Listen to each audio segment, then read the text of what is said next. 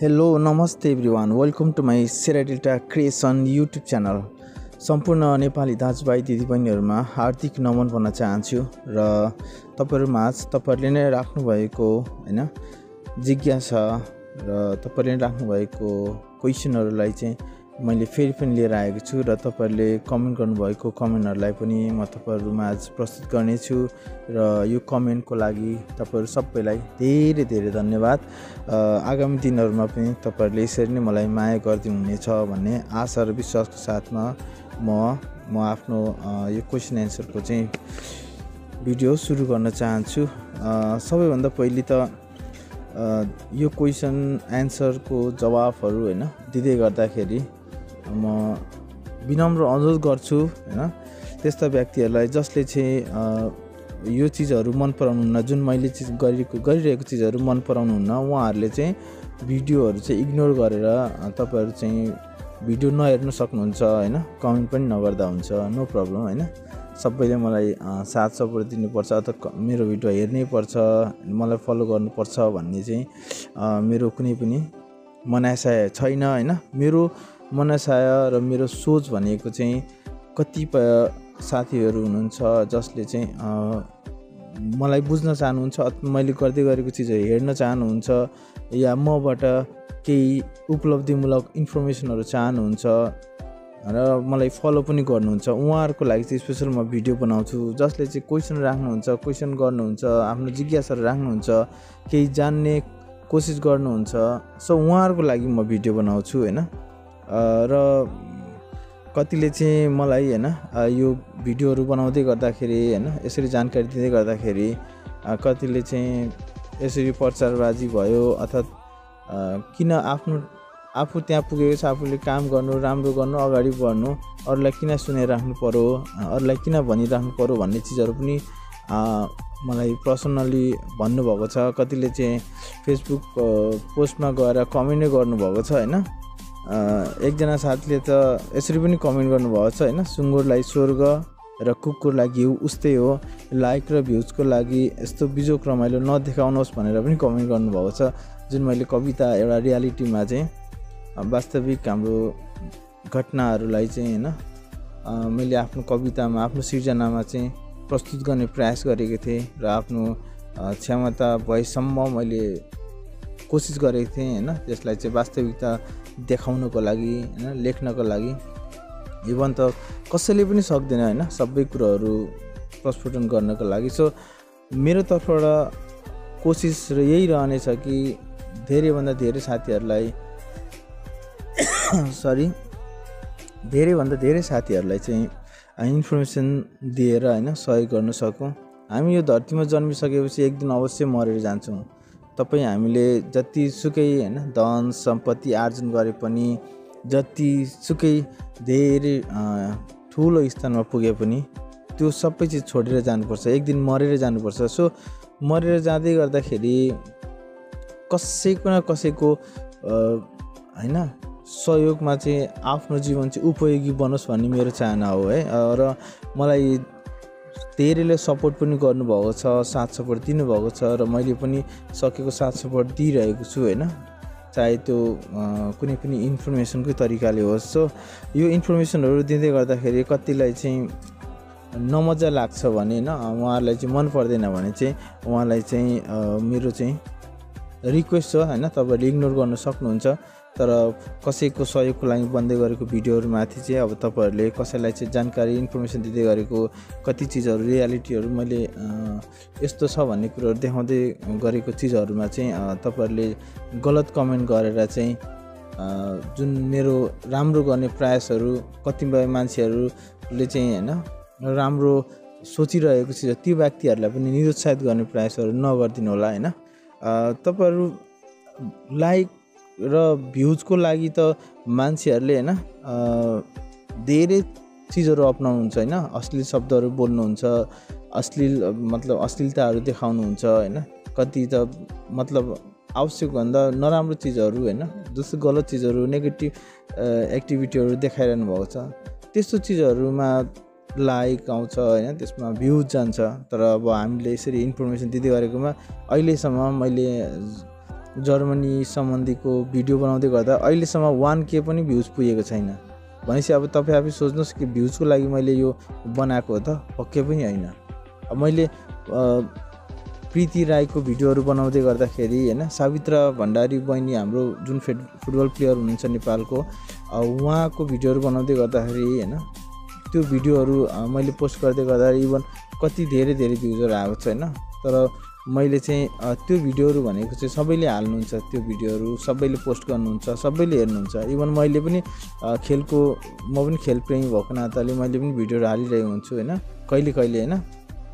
तर स्पेसली त्यो भिडियो भनेको मनोरञ्जनको लागि मात्रै हो। कसैलाई अरूहरूले पनि हालिरहेको हुन्छ उहाँहरूको भिडियो हैन, प्रीति राई, सावित्रा भण्डारी हैन, हाम्रो फुटबल प्लेयर, क्रिकेट प्लेयरहरूको लागि। तर यहाँ जुन चिजहरू मैले देखेँ, भोगेँ अथवा मैले देखिरहेको छु, म भोगिरहेको छु, मेरो एक्सपिरियन्सहरू चाहिँ यसरी बताउँदै गर्दाखेरि कोही पनि पहिले नेपाली युट्युबरहरूले, कोही पनि नेपालीले चाहिँ यसरी यहाँको विशेषताको बारेमा हैन जानकारी दिएको छैन। र म यहाँ आउनुभन्दा अगाडि धेरै भिडियोहरू रिसर्च गर्थेँ, त्यसमा चाहिँ इन्डियन, पाकिस्तानहरूको मात्रै भिडियोहरू पाउँथेँ।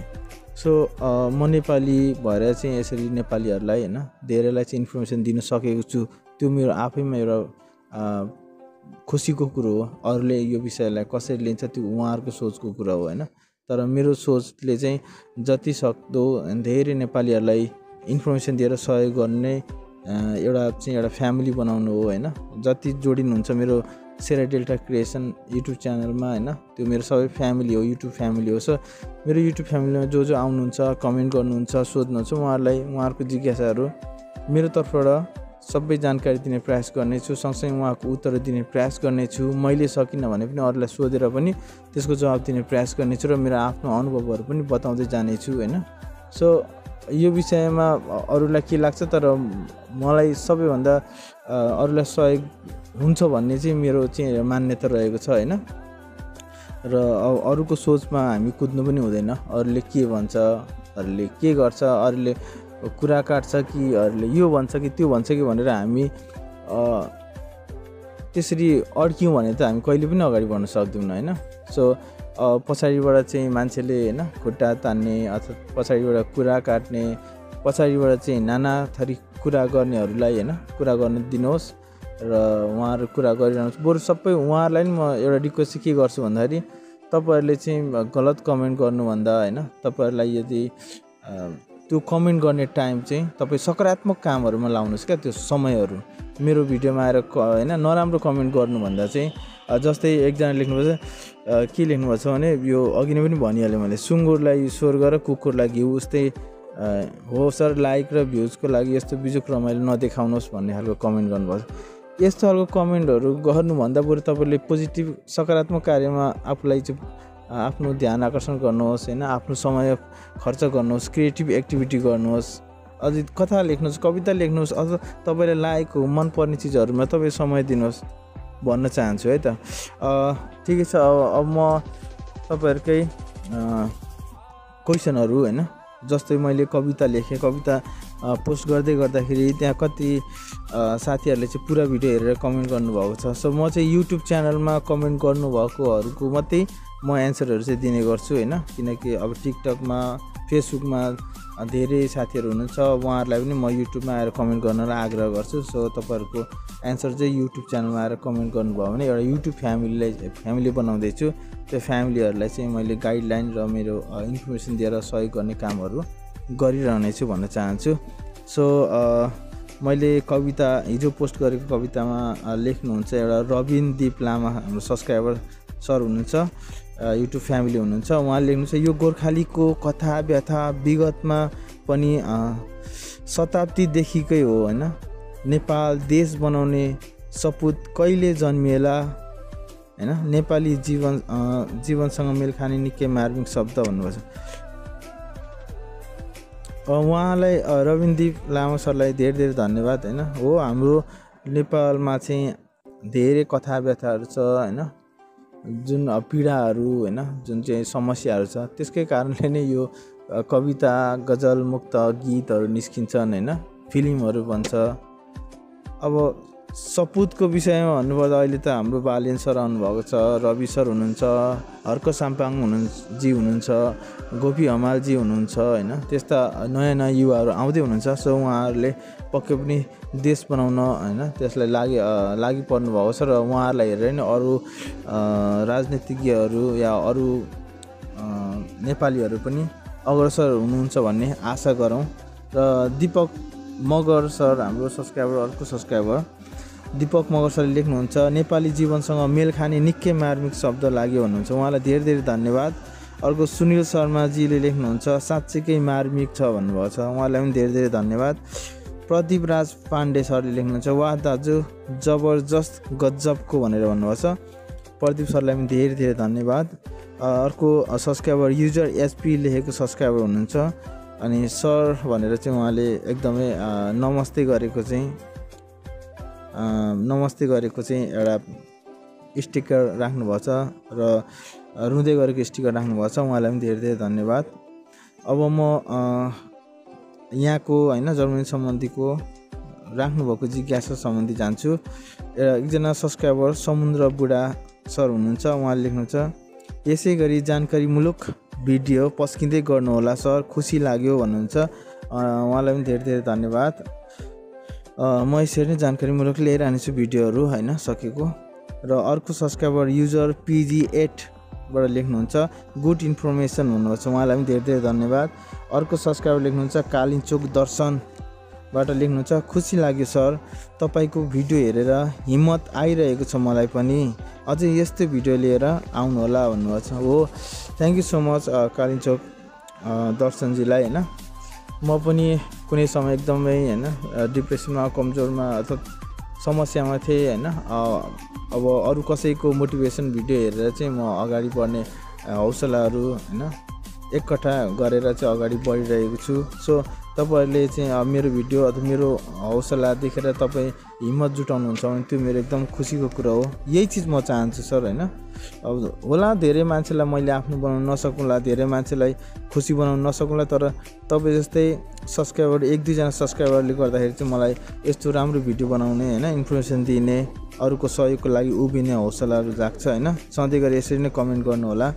अर्को सब्स्क्राइबर उमेश बराइलीजी हुनुहुन्छ। व्हाट्सएप नम्बर कसरी पाइन्छ सर, मलाई प्रोभाइड गर्नुहोस् न भन्नुहुन्छ।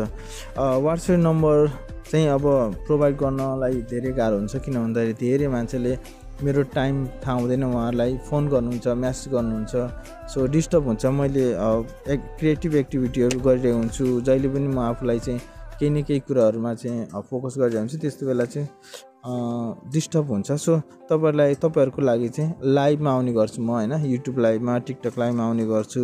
प्लस तपाईहरुले यसरी नै कमेन्टमा क्वेशन लेख्नु भयो भने त्यसको एन्सर दिइरहेको हुन्छु हैन। सो तपाईहरुले यसरी नै कमेन्टमा क्वेशनहरू लेख्न सक्नुहुन्छ है त। अर्को सब्स्क्राइबर @user UU8GT भन्ने सब्स्क्राइबर लेख्नुहुन्छ सर म रोमानियाबाट हो, एसिलम कति दिन अथवा महिना बस्नुपर्छ भनेर भन्नुभएको छ। यो एसिलममा चाहिँ पहिलो कुरो चाहिँ 18 महिनाको प्रोसेसिङ हुन्छ हैन। 18 महिनासम्मको चाहिँ एउटा पहिलो प्रोसेसिङ हुन्छ। तर अब कसैलाई चाहिँ अगाडि नै पनि त्यो लेटर आएको भन्ने कुरोहरू थाहा छ डिपोर्टेसनको, तर मैले चाहिँ देखेको छैन हैन। म आफू चाहिँ अब यहाँनिर भर्खर 3 महिना मात्रै पुग्न लाग्यो हैन। सो 2-2.5 महिना मात्रै हुँदैछ। बाँकी एक्सपिरियन्सहरू म तपाईहरुलाई भन्दै जानेछु है त। र अर्को सब्स्क्राइबर लेख्नुहुन्छ युजर PG8 म नि बुल्गेरियामा छु, हामी आएर त्यहाँ काम पाउने चान्स कस्तो हुन्छ सर भन्नुहुन्छ। तपाई बुल्गेरियाबाट हुनुहुन्छ हैन, यहाँ काम पाउने चान्स चाहिँ एकदमै राम्रो छ भन्न न। सबैतिरहरू सबैले अरूले भनेअनुसार चाहिँ काम चाहिँ पाइन्छ सर, काम गर्न पाउँछ भन्ने चाहिँ अब मैले बुझेको छु। इभन फ्युचरमा चाहिँ अब म कसरी काम गर्छु, मैले खोज्दै गरेको हैन, गर्दै गरेको चिजहरू, एक्सपिरियन्सहरू तपाईलाई राखि नै हाल्ने छु। तपाई यसरी नै जोडिरहनु होला है। अर्को सब्स्क्राइबर शान्ति लिम्बुजी हुनुहुन्छ। भिजिटमा आएर एसएलएम गर्न पाउँछ कि पाउँदैन होला हजुर भनेर भन्नुभएको छ। शान्ति लिम्बुजीलाई धेरै धेरै धन्यवाद कमेन्टको लागि। तपाई भिजिटमा आएर पनि एसएलएम गर्न सक्नुहुन्छ हैन। र जुनसुकै तरिकाले आए पनि तपाईले अन्तिममा जस्तो केही गर्न सक्नु भएन भने त्यो अन्तिम बाटो चाहिँ एस्युम गर्न सक्नुहुन्छ है। भिजीबाट पनि आएर एस्युम गर्न सक्नुहुन्छ। अर्को सब्सक्राइबर हुन्छ विजय तामाङजी। साथी तपाईको भिडियो साह्रै मनपर्छ, हेल्पफुल लाग्यो। म सर्बियामा छु, मलाई नि जर्मनी आउनु मन छ अनि मेरो जर्मनमा कोही पनि छैन, कसरी आउन सकिएला, प्लिज रिप्लाई दिनुहुन्छ भन्ने आशामा छु भन्नुभएको छ। विजय तामाङजी, फर्स्ट अफ अल त यहाँ तपाईँको कोही पनि हुनु पर्दैन होइन। तपाईँ यहाँ अब आएर चाहिँ एस्युम गर्नलाई कोही पनि चाहिँदैन होइन। भरसक्दो अब सबैलाई मैले चाहिँ वर्क पर्मिट लिएर आउनुभयो भने तपाईँको बेटर फ्युचर हुन्छ। वर्क पर्मिट आउनुहोस् अनि वर्क पर्मिट लिएर आएर काम गर्नुहोस्, त्यो बेटर हो होइन। तर एस्युम गर्नको लागि चाहिँ तपाईँलाई कोही पनि हुनु चाहिँ पर्दैन है। एस्युम गर्नको लागि आउनुपर्छ भनेर चाहिँ मेरो रेफर होइन, रेफर गर्दिनँ है म चाहिँ है। सबैको आफ्नो समस्यालाई हेरेर अगाडि बढ्ने हो। अर्को सब्सक्राइबर ओली नन्द सर हुनुहुन्छ। व्हाइट हाउस कोर्सको बारेमा भनिदिनुहोस् न, कति पढाइ चाहिन्छ र कति पैसा लाग्छ कोर्सको लागि, अनि खाना बस्न कति खर्च लाग्छ। म रोमानियामा छु, म पनि आउने सोचमा छु भन्नुहुन्छ होइन। व्हाइट हाउस भनेको हाउस बिल्डिङ भन्नुभएको होला तपाईँलाई, हाउस बिल्डिङ भन्नुभएको होला। त्यो कोर्सहरू गर्नलाई त पैसा कति पनि चाहिँदैन र पढाइको विषयमा चाहिँ नर्मली एसएलसी पास चाहिँ चाहिन्छ भन्ने चाहिँ सुनेको होइन। मैले त्यहाँ रिसर्च गर्दै हेर्दै गर्दाखेरि कतिमा चाहिँ +2 चाहिन्छ होइन।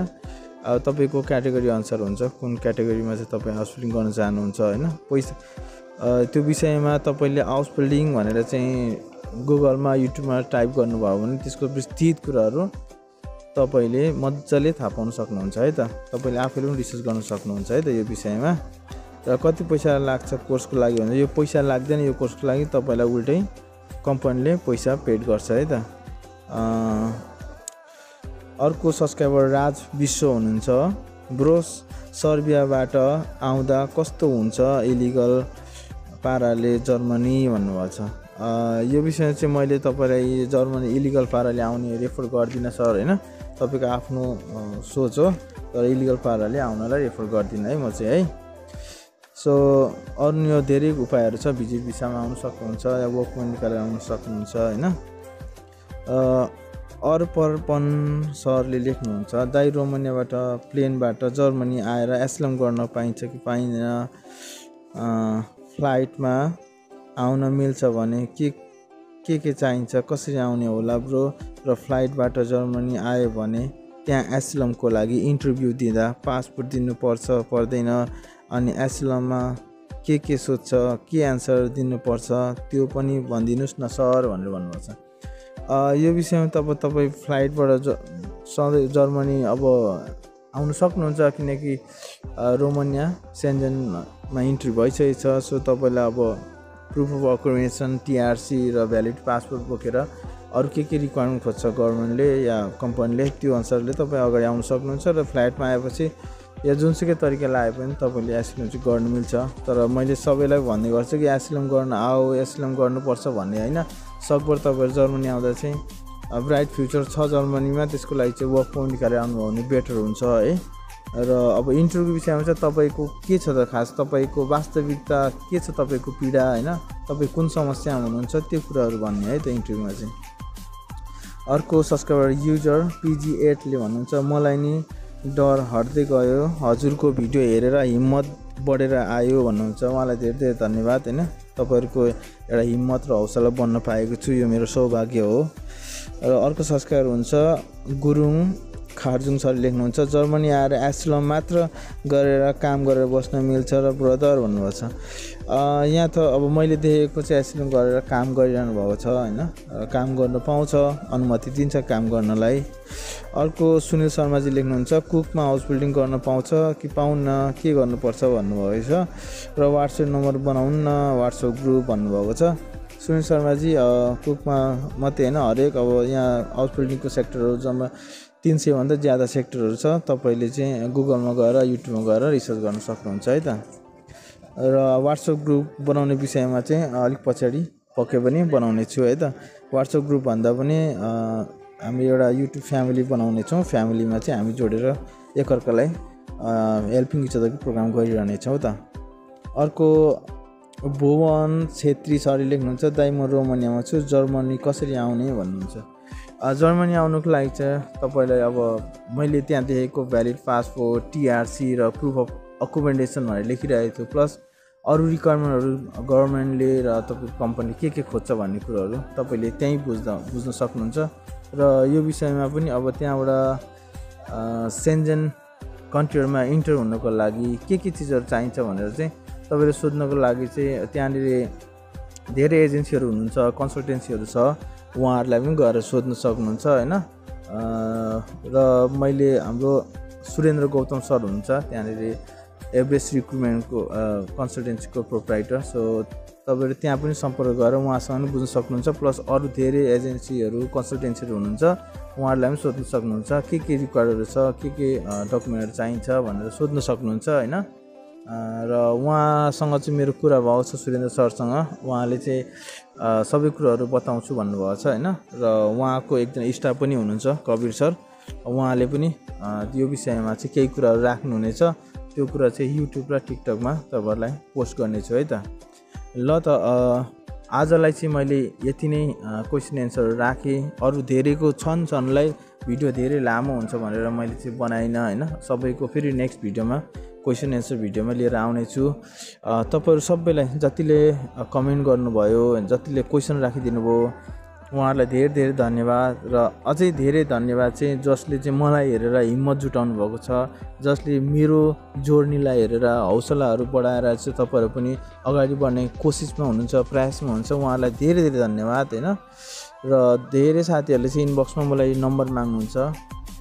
यदि तपाईँलाई इमर्जेन्सी छ, धेरै गाह्रो छ, समस्या छ, मतलब तपाईँहरूलाई समस्यामा हुनुहुन्छ भने चाहिँ इमर्जेन्सी भएको मान्छेहरूलाई चाहिँ मैले नम्बर दिएर चाहिँ उहाँहरूलाई गाइडलाइन गरिरहेको हुन्छु होइन। त्यस्तो मान्छेहरूलाई चाहिँ अब नर्मली सबैले चाहिँ नम्बर माग्नुहुन्छ, सबैलाई अब नम्बर तपाईँ आफै सोच्नुहोस् होइन, धेरै समस्या हुन्छ।